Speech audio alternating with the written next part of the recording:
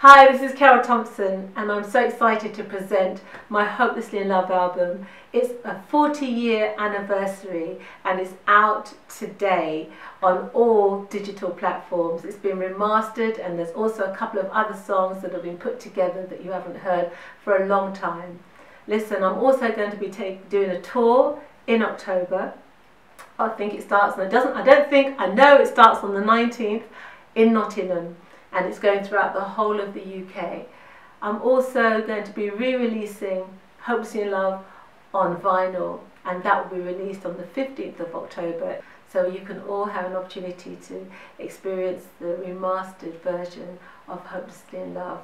I'm so pleased to be in partnership with Trojan Records, because you know, all of us in the reggae community in this country remember Trojan Records, from Desmond Dekker through to Ansel Collins, and it's all part of our culture and our musical history here in the UK.